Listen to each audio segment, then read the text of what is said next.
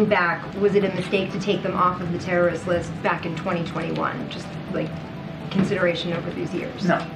No, again, the previous designation was FTO, Foreign Terrorist Organization, which doesn't have quite the measure of flexibility in terms of humanitarian assistance. And so a big reason why we delisted them literally on day one was to address a dire humanitarian situation on the ground.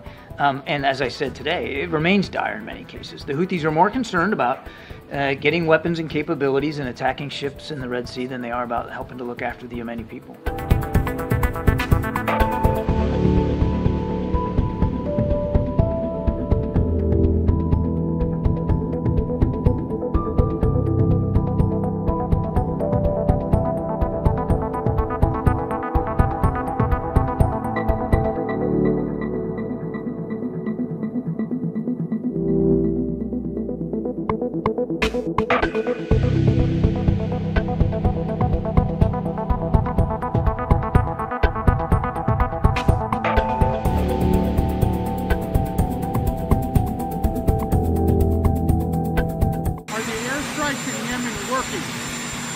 Well, when you say working, are they stopping the Houthis? No.